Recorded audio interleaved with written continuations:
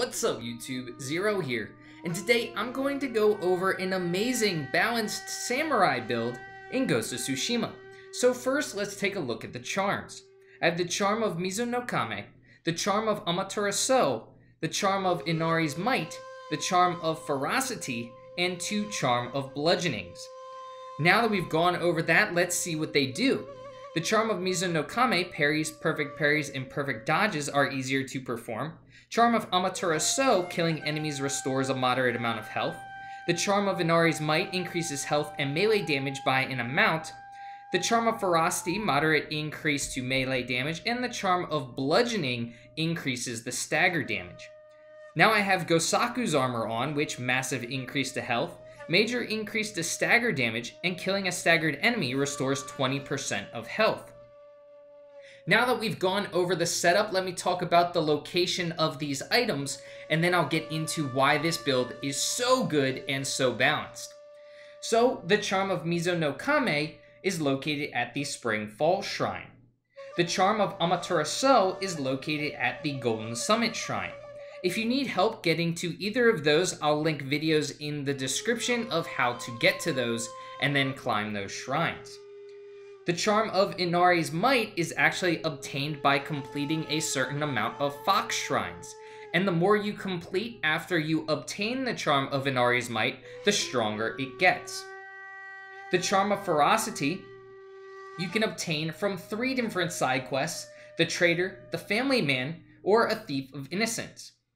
The Charm of Bludgeoning you can also get from 3 different side quests: the Thief, the River Children, or the Laughing Bandits.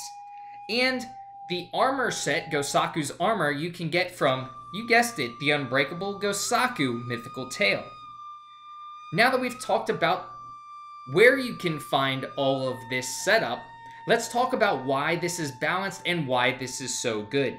So first thing, the reason why this is balanced is because I want to focus on both offense and defense. I don't want to go too strong to one side or too strong to the other. Gosaku's Armor is actually a great balanced armor. You have massive increase to health, and then you're dealing major stagger damage. And when you do kill a staggered enemy, you restore 20% of your health, which is absolutely awesome. It is a perfect balanced armor. For the charms, I'm just adding to that balance. The 2 major charms that I have are defensive charms. Mizu-No-Kami is going to help me dodge and perfect parry easier in the game, so I can play a little bit more defensive. After I am able to perfect parry or perfect dodge, I'm going to be able to get that stagger hit off, and because I have the Charm of Bludgeoning on, I'm going to be dealing increased stagger damage. And when I do kill a staggered enemy, I get to restore 20% of my health. On top of that, the Charm of Amaterasu also restores health when I kill an enemy. And that's just when I kill an enemy. I don't need to kill a staggered enemy.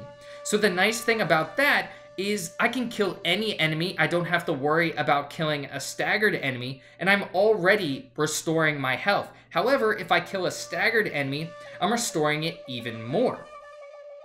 So that lends a lot to defensive strategy, but I also am dealing a lot of offensive damage as well with the Charm of Ferocity, the Charm of Bludgeoning. Inari's Might is the perfect combination of a defensive and offensive charm because it's doing both defense and offense, and really this build is just all around really good and really balanced for the game. It doesn't matter what you're doing. Now, this isn't going to lend itself as well to maybe somebody who wants to play as an assassin. That's why I call this a balanced samurai build. But it is going to play well in gameplay when you're facing hordes of Mongols, or even when you're in a duel, because it does grant you both great offense and great defensive setups. So, what do y'all think about this build? Have you used it? And if you have, do you enjoy using it? I hope y'all enjoyed this video, and if you did, feel free to give it a thumbs up and subscribe to my channel for more Ghost of Tsushima content. Well, until next time, peace.